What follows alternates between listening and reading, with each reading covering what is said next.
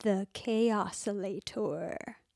RCA, volume up, put to batteries, and turn it on. And it turns on. Ah, whew. RCA cable, RCA adapters to 1/4 inch, put those on, plug it in, 1 and 2, open up Logic.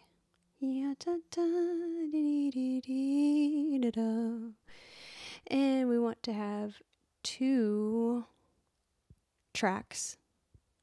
Number 2, choose. Okay.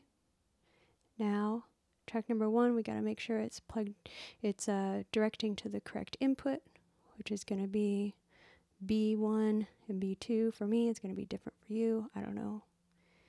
Ya-cha-cha. Now we're going to open up console. And then we're going to take our B, and we're going to turn it from mic to line. Turn our inputs to line. Turn the volume up. Watch your ears, is going to come Kaossilator. Yeah. Yeah, boy.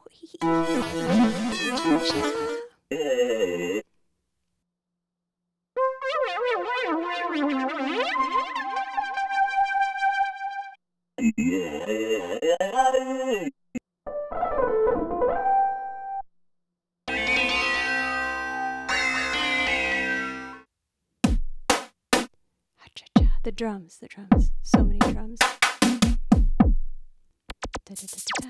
Patterns.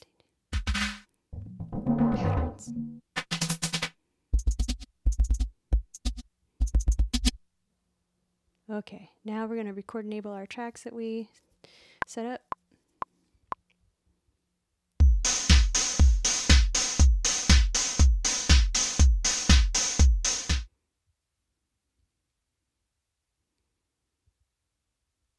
And we're going to trim these tracks.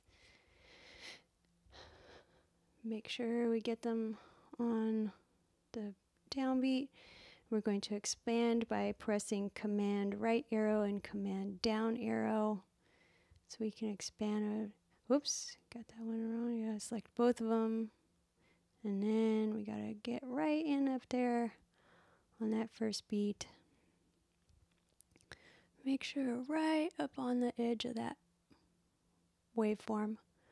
Okay, now let's bring back track number 1. Now the Kaossilator is already at 120. And look, we're pretty close. Okay. Kaossilator is already at 120, and so is this project. But we are going to try, just to make sure, we're going to put on metering and the BPM counter. And we're going to press play, and we're going to get our BPM for these audio tracks. And Logic is recognizing them as 120, so we're good to go. We're going to record some more.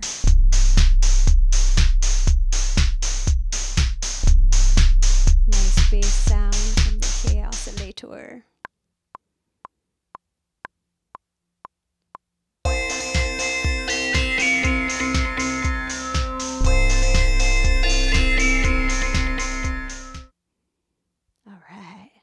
I've done a little moving around here and just getting some levels a little bit.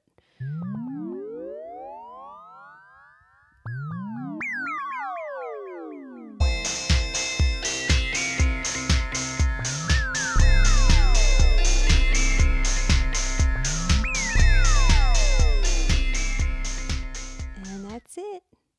This is our little video.